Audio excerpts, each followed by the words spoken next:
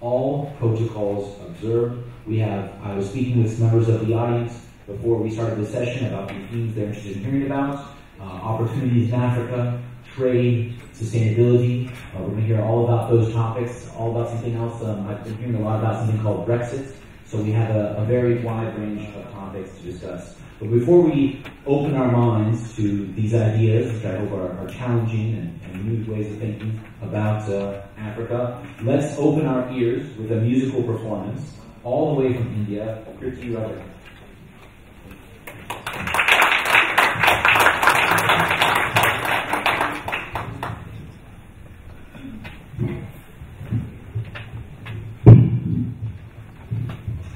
Good morning to all. I would like to first thank the organizers and Dario in particular for giving me this opportunity to present before you 3 songs, which is in line with why we are here today, the common good. We invoke Lord Ganesha, who is depicted with an elephant head who rides a rat. He symbolizes the immense knowledge that can be written with swiftness, agility, and being street smart. The second song is about Lord Rama, who symbolizes righteousness, beauty, and upholds the rule of law. The final song goes with the theme of our gathering today: to do good, to be compassionate, in addition to being competitive and progress and development. Thank you.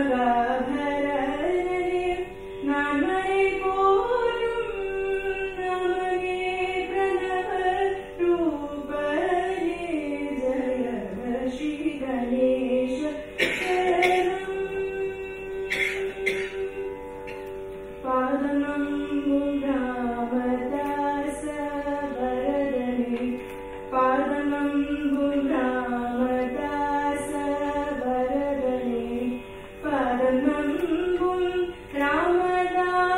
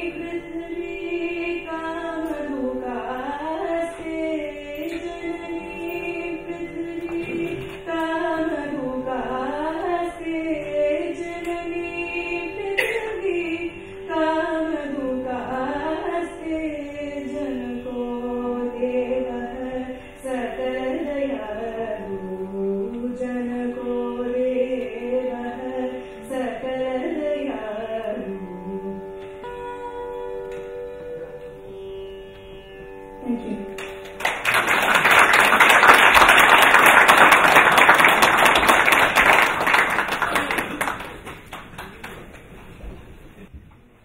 you very much. I just wanted to make sure that I don't miss any of our prominent dignitaries. Your Excellency, President John Dramani, Mahama, His Excellency Ms. Kawana, representing the UN Under-Secretary, the Nigerian Honorable Foreign Minister, all protocols observed, Lord Hughes, Madam, Your Excellency, the former Deputy President to the Spanish government, welcome all. I just want to welcome you all warmly to this great event. As you can see, with the years coming, the Africa Initiative Summit is growing and bringing more fruits to our hard work. I want to really urge everybody, when we leave this summit, to go back and follow up on all the deliberations. It's very nice to focus on our problems today, but it's also better to make sure that what we discuss and what we agree on, we follow it up for future. The future of Africa looks very promising, and our very little effort will make a great difference. I wish you all good deliberations. Thank you.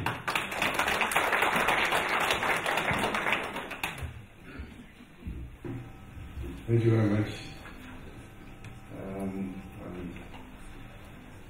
At the risk of leaving anybody out, I'll just say distinguished guests. I am very happy to be here at the Commonwealth Africa Summit, which has over the last 5 years become a part of the celebration of the Commonwealth Week and brings together over 300 Africans and friends of Africa every year to deliberate on the challenges facing our beloved continent and the way forward in creating a common prosperity for all our people. The theme for this year's summit is the common good. This is a quite apt theme considering the fact that we're called the Commonwealth. The common good is defined as the benefit or interest of all. Or to be more detailed, it is defined as that which is shared and beneficial for all or most members of a community. The common good is an ideal we always strive to achieve in all our endeavors. And yet, it has not always been so. It has not always been the ideal for humanity. I studied history in school, and so I like to begin my statements with historical references.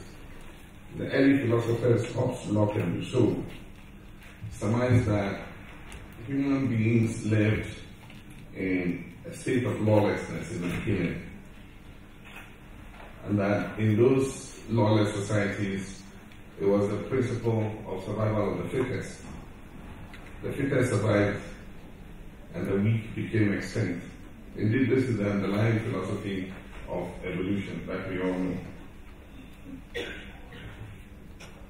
As human beings evolved, we came to the realization that it was better to live in an organized, rules-based society where progress was determined by how much members of the community could work together, both for their individual interests and that of the society as a whole.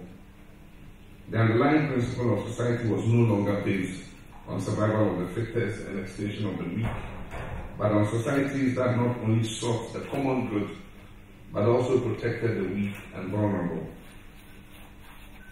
The principle of the common good emerged and has continued to evolve in modern day lexicon. Sometimes we speak about the Commonwealth, Sometimes we talk about shared prosperity. Other times we talk about collective growth or inclusive growth. These are all spin-offs from the theme, the common good. Our actions in respect of achieving a common good has been instinctive. It's been ingrained in us by custom, tradition, and centuries of socialization. Human society has socialized us to seek the common good. And I like to quote from my favorite English poet, John Donne, in his essay titled An Essay on Man. And he says, "No man is an island. No man is an island entire of itself. Every man is a piece of the continent, a part of the main." And he goes on to say, "Any man's death diminishes me because I'm involved in mankind. And therefore, never send to know for whom the bell tolls. It tolls for thee."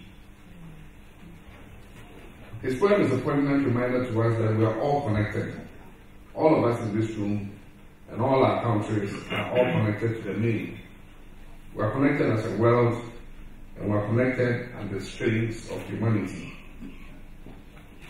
The formation of regional and global bodies have galvanized us around common causes to pursue the common good.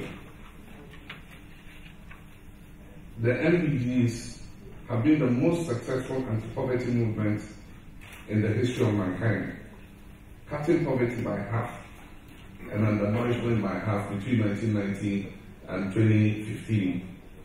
And this was done under the auspices of the United Nations. And so the world coming together under the auspices of the United Nations worked for a common good in achieving the targets of the Millennium Development Goals. And we were able to cut hunger by half, cut poverty by half. These have been succeeded by the Sustainable Development Goals. That is another example of us coming together and trying to achieve a common good. Another example of achieving a common good is the Paris Climate Change Agreement, where mankind realizes that our survival is collective, and therefore we must come together and reach agreements that will make our planet habitable going forward into the future. And that's how come the Paris Climate Change Agreement was signed. Even though somebody called Trump does not really admit him, is looking to reverse the agreement. Notwithstanding the progress we've made collectively, the most powerful countries have often voted their country's interests above all else, and the less powerful communities of people and countries of the world have often been left behind. America first, the Trumpian mantra, is a clear sign that in spite of our desire for a fairer and just world, there are ideological constraints that threaten the ethos of achieving a common good. America's withdrawal from the climate change agreement, the Mexican border wall, looming tariff wars are all threatening to unravel the world order we have become used to. An invisible yet palpable walls of obstruction acts as barricades, separating and neatly placing each country at the extreme end of binary oppositions, north versus south, east versus west, rich versus poor, developed versus developing.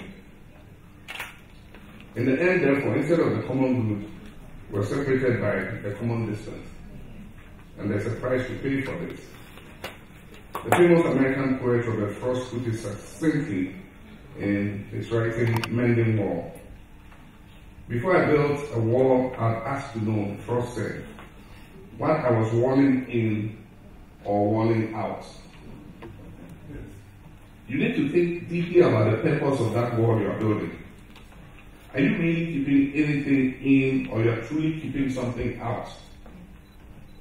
Inimical to the common good is the walls and barriers, both physical and mental, that we have begun erecting throughout the world and in our minds. And ladies and gentlemen, some historic walls have come down. Remember the Berlin Wall no longer exists. Remember the Iron Curtain. All in the heady days when we believed that at the end of the Cold War, was going to yield a massive dividend with the taking down of the Iron Curtain. The savings gained from the end of the arms race, we were told, was enough to assure prosperity for every person on the globe.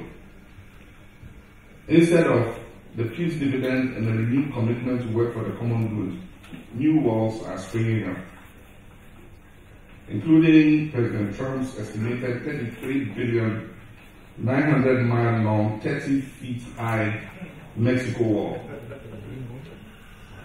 Other countries newly admitted to the EU, like Hungary, are also building border fences spanning hundreds of kilometers. But ladies and gentlemen, the most dangerous walls are not the physical walls we see, but the walls that we build in our minds. The recent rise in populism and xenophobia around the world has erected mental barriers or walls that are inimical to the common good. It is factual that the spectre painted in the minds of many Britons of hordes of Muslim refugees pouring into Britain convinced them to vote for Brexit. Fear is a basic human instinct and motivates us to act in ways that may not be conducive to the common good. It makes us erect walls or barriers to keep out what we fear. But can these walls truly keep anything out or in? As president, I had a first-hand experience of the nature of fear and walls and their effects during the outbreak of the deadly Ebola virus disease in some countries in West Africa. When the outbreak began, the initial, perhaps panic-driven response of many countries in Africa and the rest of the world was to close their borders and airspace to travelers from the 3 affected countries. My country, Ghana, was one of the few countries that, following the implementation of strict medical protocols, did not shut our borders for travel to and from the affected countries. Ironically, the disease skipped Ghana and rather spread to places whose borders had been closed to persons from the affected countries. Indeed, the disease traveled past Ghana into Nigeria, traveled past the Atlantic and the Mediterranean oceans into America and Europe. By opening Ghana's borders and allowing our country to be used as a UN staging post for the movement of drugs and logistics in the fight against Ebola, rather than choosing the easier option of putting up walls or closing our borders and minding our own business, we were able, with the aid of the UN and the international community, to halt the scourge of Ebola. And I believe that was a struggle for the common good. Ladies and gentlemen, we cannot speak of the common good if we turn our backs to our neighbors in their times of need. We cannot turn our backs to oppression in any form, to genocide or ethnic cleansing. We must fight and defeat racism, bigotry, and xenophobia. We must intercede for humanity no matter the cost. The fate of the Rohingya Muslims is a scar on the conscience of the world. I thought when Srebrenica happened and Rwanda's genocide happened, the world said never again. And yet we sit and watch deep violence inflicted on many people across the world. Our common good entails the creation of opportunities for Africa, so that our youth do not hazard all to seek a better life across the Sahara and the Mediterranean. Africa is moving forward, not as fast as we would wish, but definitely there's something happening on the continent. The political developments in Africa are moving at a breakneck speed. I have had the experience of being voted out of office as an incumbent. I have witnessed Gambians offload President Yahya Jammeh, and I somehow got involved in that process. Our elections were the 7th, actually Gambia was the first, and for the first time Yahya Jammeh had lost the election, and he conceded and congratulated the incoming president. And then a week later, he woke up from the spell that had been cast on him and realized the implication of what he had done and recanted his concession. And we had just had our election on December 7th, and I had much to called and congratulated my opponents and considered them elected. And so I guess that was the reason why when ECOWAS decided to send a delegation to convince the government to roll back the recanting of his concession, I was added to that delegation. I think it was myself, President Buhari, Ms. Kuruma, and Johnson Selly. And so we went to Gambia, and something funny happened. The first time we were unsuccessful. When he went, we went, he said, after reviewing the elections, he realizes that there were irregularities in many places. And so he decided to file a petition against the election. And the thing in Gambia does not have a sitting Supreme Court. They compile the cases and then they bring Supreme Court judges from different Commonwealth countries. And then they put the cases before them and then they adjudicate for a period and then they adjourn. And so it meant that the Commonwealth had to help and ECOWAS had to help to get judges to adjudicate the case. And so he said he was not going to concede unless the case was looked at. So we went back and reported to ECOWAS. And they sent us on a second mission.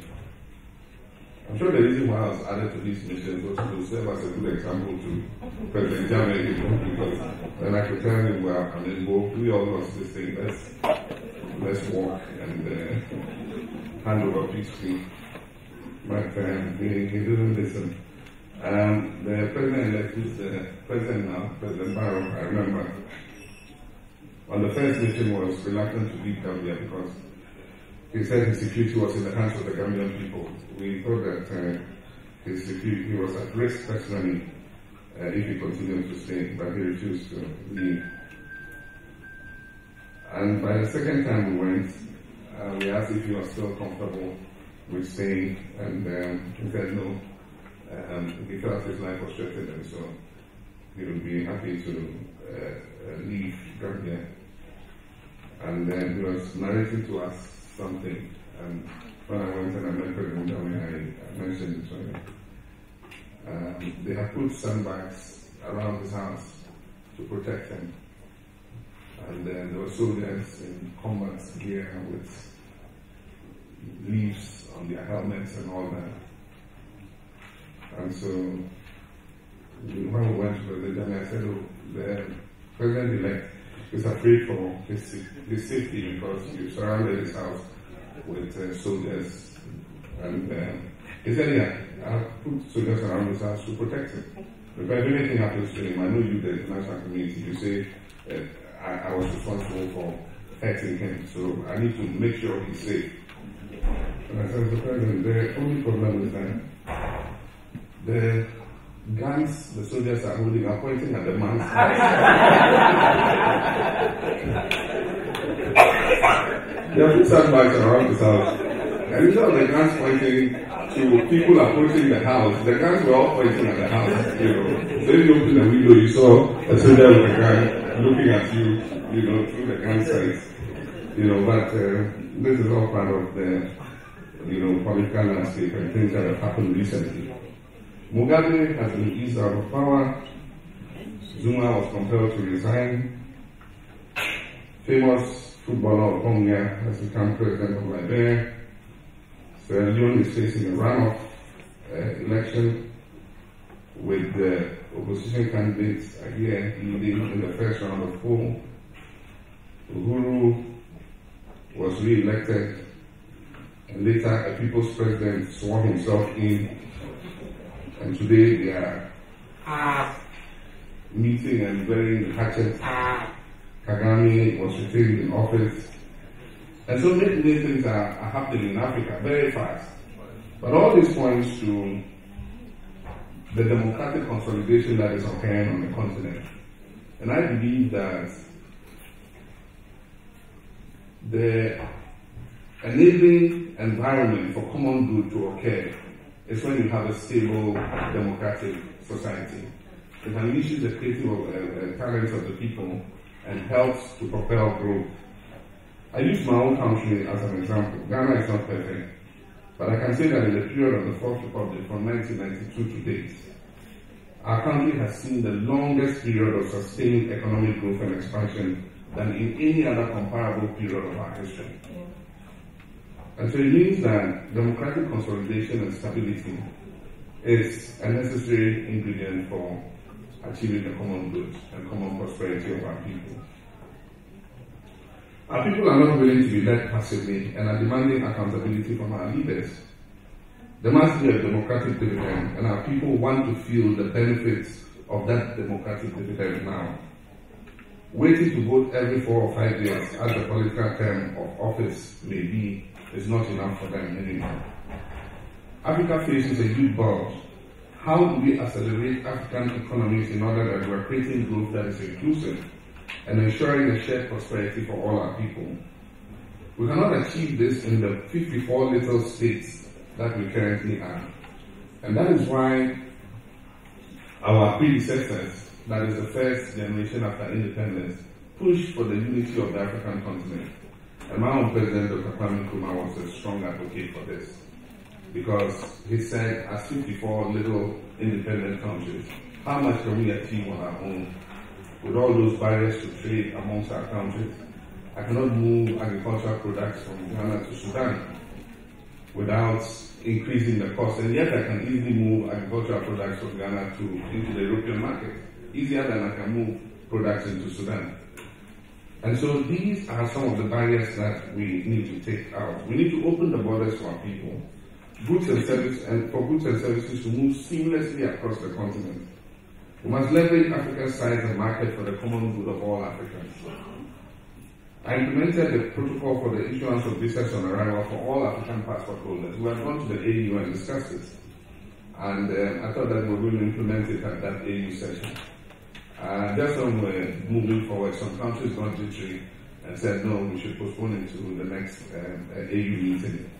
And so Ghana decided, as president then, unilaterally, that we're going to go ahead and implement it. And so in July 2016, we introduced a visa-free, a visa on arrival service for all African passport holders. And so if you hold an African passport, you don't need to apply for a visa. You can arrive at the airport and apply for the visa, at the airport. And so this has taken away the hassle African business people experience traveling in and out of Ghana. And I can assure all the other countries that the sky has not fallen. We have not suddenly seen a huge influx into our country of undesirable people or anything. I mean, it's made business easier for people. Other Africans are able to travel in and out easily. We can do the same for the whole continent, not only for people, but also for goods. We must open the opportunities of our economies to our people. And this will stem the outflow of over $190 billion from the continent each year. African business people will reinvest their monies in the African economy. And technology is available for purchase. We must not see investors as only foreigners. Investors can be our own nationals or our neighbors. The Commonwealth of Nations is not an accident of history. It was constituted by a deliberate amalgamation of shared dreams, shared values, and our shared wealth, which we call our Commonwealth. That is why right here, right now, the change we seek ought to begin with us. In order for us to achieve the common good, we need to review our entire relationship and create opportunities for our Commonwealth members in the area of trade, education, science, technology, cultural exchange, infrastructure, food and agriculture, security, energy, sports, and entertainment, amongst others. And human resource is not a problem. Africa has great talent, vibrant, innovative, and dynamic young brains that are eager and ready to contribute to moving the continent's fortunes to the next level. We have a generation of millennials that have training and innovation to take up the baton of leadership. But we cannot achieve this without the equal and active participation of our women. What is required in Africa is investment in these young people to deploy their skills, their talent, and their innovativeness. Venture financing that allows the youth to transform their dreams and aspirations into multi-pound businesses. And this is beginning to happen. We're beginning to see young Africans who, using innovation and their talents, are building profitable businesses that are employing huge numbers of people. I was hoping to meet my friend Ashish Takane, but unfortunately he couldn't make it. But I think it's one example of young Africans who believe in their dreams and are making their dreams happen. Investment in social and economic infrastructure and manufacturing plants that add value to the natural resources available on our continent in order to expand the availability of good-paying jobs, increase taxes collected by our states in order to further open up our countries for more investment and business is needed. In furtherance to the common good, Europe should not set sometimes impossible limits intended solely to prevent Africans and other least developed countries from accessing their markets. This happens a lot of the time. Non-tariff barriers are used to prevent exports into some of the European markets. We must also pass laws and regulations that give opportunity to our people in Africa. Regulations like the local content law we passed in Ghana when we made our oil find, and happily we took that from Nigeria. Nigeria had nobody to learn from when they discovered oil, and so they have experimented all the way. Everything they know, they learned themselves. But Ghana found oil much later, and happily we had an elder brother who had an experience, both positive and negative, in how to use your oil resources. And I must say that Nigeria was very forthcoming, not only in trying to give us the positive of what had come out of the oil industry, but also the negative, what we should avoid doing, what we shouldn't do. And so our main two countries, Nigeria and Norway, were very good in helping Ghana put in the mechanisms to ensure that we are accounted properly for the bountiful blessing of oil. And so the local contents law in Ghana, for instance, was taken straight out of Nigeria's local content laws. And I must say that the oil companies working in Ghana were absolutely unhappy about it. And they got the ambassadors to protest at every time when we were passing that legislation. And I said, no, we're going to pass it. Most of your companies are working in Nigeria, and the local content laws are the same. And so you can work in Nigeria with those local content laws. Why can't you work in Ghana with the same laws?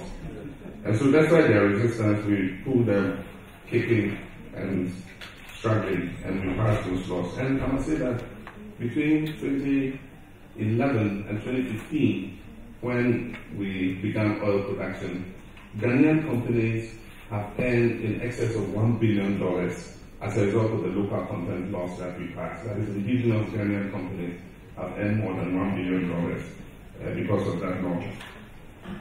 I remember also the issue of oil revenue repatriation. We put in a law that said that if you export the oil, you must bring the revenue back. And then from the accounts you hold in our country, you can pay off your contractors and repatriate your profits. But at least that money comes back to shore up the strength of the local currency. And again, one big oil company said that of course, their turnover is bigger than our total GDP, and so they see us as a small country, and so they said we're not ready to respect that. So we said, if you're not ready to respect it, please, that's the law. You can leave. We're sure there are many other people who would take it up. And several companies, like operating in Ghana, EMI and all agreed, and are working comfortably in Ghana. It's waited for me to kick down, I hear they come back. I don't know if they've gotten a waiver on repatriation of the foreign currency components, but we'll continue to follow what happens. We shouldn't think that every foreign investor is interested in the development of our country. I mean, they've come to make as much profit as they want. And so we must look out for ourselves too. Ghana is called the Gold Coast, and so there's a lot of gold in the country. Gold mining is one of our major opportunities, and Ghana exports about 80 tons of gold a year. It's among the top 10 exporters of gold. And so there was another experience with foreign investors. The gold price was increasing quite high. It went almost to $3,000, if you remember, some years back. And we said, well, you guys are getting a windfall in gold production, and so let's introduce a windfall tax so that we can put some money away for the lean times. And they said, no, our production costs are so high.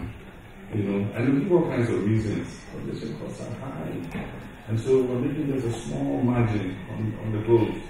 $200, $300, we have to pay royalties, we have to pay taxes. So we're eventually earning nothing. Foreign investor earning nothing, and he's still there and mining, Then, you know what happened? The gold price started falling and came from $3,000 to $1,200. If your production costs were so high, you were making only $200 at $3,000. You should be packing and leaving. And yet here they were asking me for tax rates. Can we get some tax rates? The gold price is low. I said, no.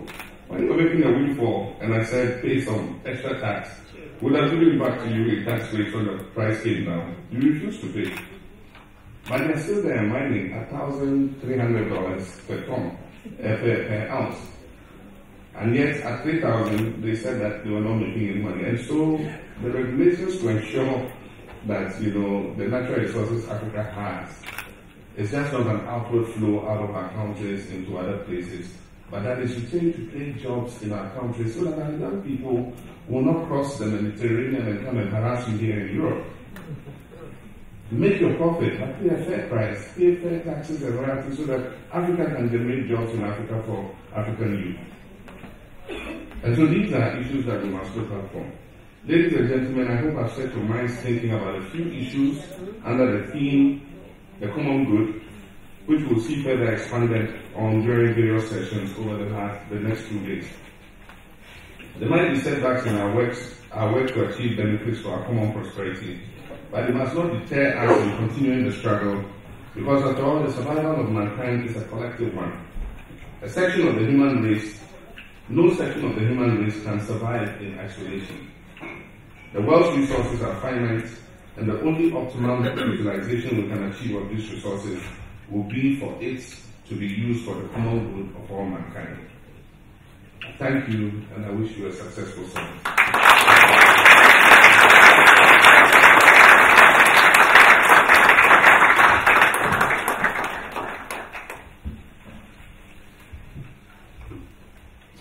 What?